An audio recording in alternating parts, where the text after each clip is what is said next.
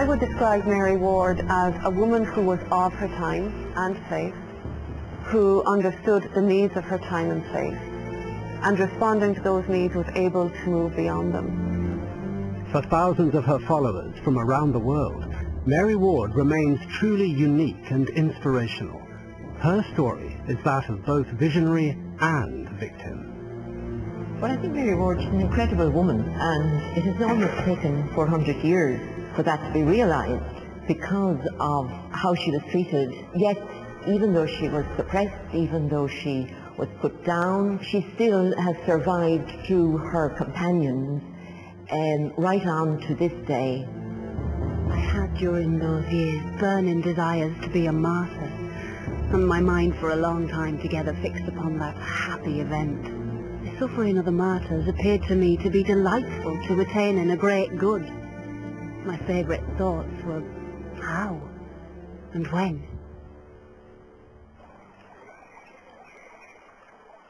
Mary Ward refused to conform to conventional life. After refusing to marry, she chose the religious life. But not only that, she set about founding her own institute and helping those in society who were in greatest need. Mary Ward had that dream and vision that women in time to come would do much. And the root of that for her was opening the schools and educating girls and providing a need for, or addressing the need that was there in giving the girls an opportunity to study.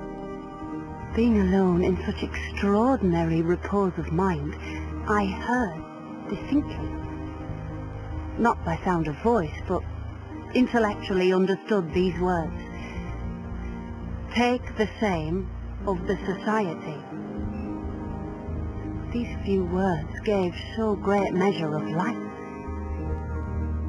I suppose when you look back historically, there's one key date, 1611, where she has this idea to take the same of the society, which meant for her to imitate the society of Jesus. That was a big problem for women, because Ignatius of Loyola, who had founded the society, said that these constitutions were not to be held for women. Women were not to share these constitutions. To gain acceptance for her work, she frequently travelled by foot to Rome for audiences with the Pope. But instead of being embraced by her church, Pope Urban VIII served a damning bull of suppression, which shut her houses down and tore her reputation to shreds. The bull is extraordinarily violent in its language. It describes the members of the Institute as poisonous growths in the Church of God that had to be torn from the roots, lest they spread themselves any further. I have been publicly accused and declared a heretic, schismatic, obstinate and rebellious by Holy Church. I have been arrested as such and driven to the point of death by the ailments that the 9 weeks of imprisonment to which I have already been subjected have already caused me. The infamy of being marked out in every place as being guilty of such wickedness and of being thrown into the jaws of death by order of the Holy Church for supposedly having committed such atrocities has resulted in great suffering being inflicted upon all the members of our company. So there was a public disgrace in that for her too, from which I'm not sure in her lifetime she could ever really have recovered. But for Mary Ward, that suspicion was probably the most hurtful thing. That the church that she had sought to help was the church that had condemned her as a heretic.